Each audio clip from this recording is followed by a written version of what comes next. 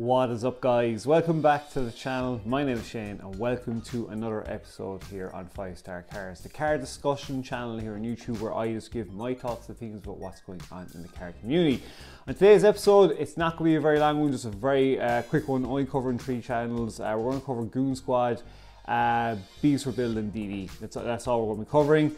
If you are new to the channel, guys, please do check out my other videos. As I said, we do just discuss about what's going on in the comments below. Goal for the channel is to hit 2,000 subs by the end of the year, and the other goal is to get a project car for the channel as well. So if you really want to see the channel improve and get a project car, please do smash that subscribe button, even better like button as well, and don't forget to comment below, because I do read all your comments and I do respond. And just before we jump into today's quick video as well, guys, just a bit of news to my regular subscribers. We've got some good news. Your boy here has gone away and got a promotion. He's after getting an extra £5 an hour up to senior level. So if you don't know, guys, I am an IT engineer in my job, and yeah, I'm after getting promoted to senior IT engineer in the end of February. So my pay will go up. So I don't know how much more pay I'm going to get. So the plan is, I want to give my niece my current car, which is a 2005 3-door Golf. 75 brake horsepower, it's an absolute fucking beast. But yeah, I'm going to probably give that car away to her in July. So my plan is to hopefully pray to fucking God that we can get a project car in July. That is basically the path I'm going down at the moment. So that is the update for the channel so far, all right? So let's jump into today's video.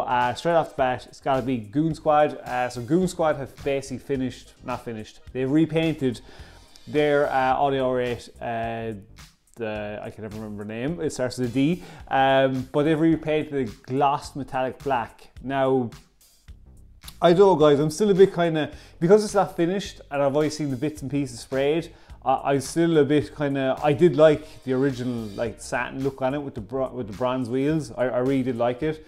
So I'm not too going to judge on the metallic black. Now it does look like it's a very metallically glistening black, which I do like.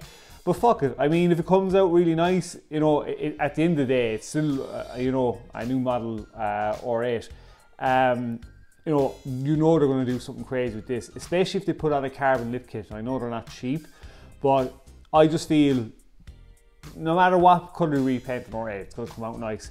I just, in my head, I'm just thinking, should they say matte? But I have a feeling when it's finished, it'll change my judgment on it. So let me know in the comments below what you think of the colour they've gone for the R8. Do you think they should have went a different colour, stayed original? And are you happy they're, you know, what other mods you want to do with the car as well? Just let me know in the comments below, guys. Next up is going to be B's for Build. So B is for Build have come out with their latest video, basically just going back over what plans are for 2022. It was really good that Chris came out with this video.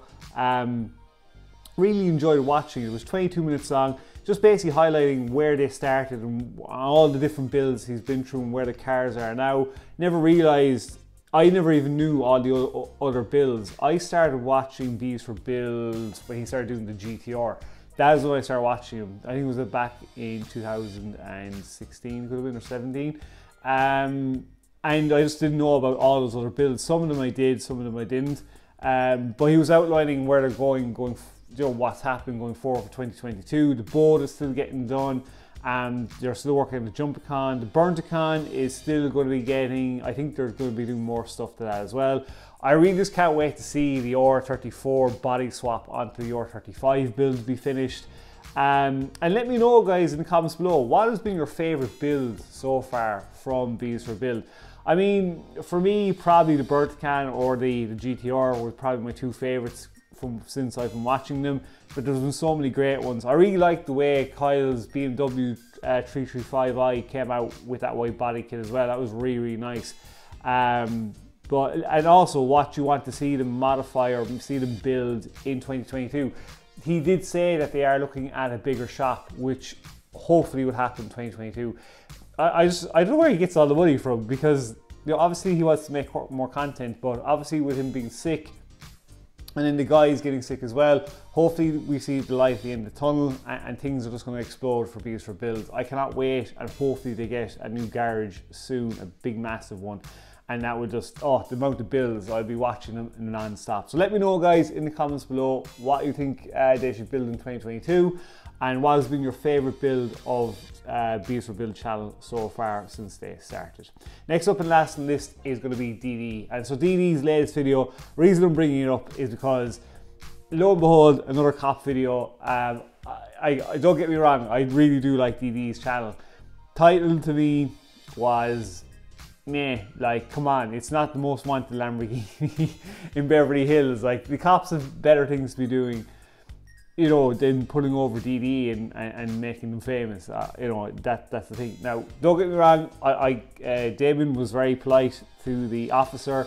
He was pulled over for an excessive loud exhaust, which in fairness is it's a Gintani exhaust system and a Gintani tune. You know, like, Beverly Hills has really cracked down on excessive loud cars. There was reports came in, like, when you're going down Beverly Hills in that much of a loud car and it's hitting pops and bangs, there's going to be probably some really there's going to be people there that really fucking hate cars, and it would be like, fuck this guy and his Lamborghini, I'm calling the cops, like, blah blah blah. It's going to happen. Damon took it on the chin, fair dues to him. I just feel the only thing I don't like is when rich people, because he is rich, are able to afford these tickets, so they're very, very, you know, nice to the cops, and, you know, they can just pay it, it's good for them. It's not the same for a person in a piece of shit with a loud exhaust. Like, you know, they're going to get it. I just feel like he was over polite, the officer. I know probably some people will shoot me in the comments below, but I'm nice to police as well if I know I'm in the wrong.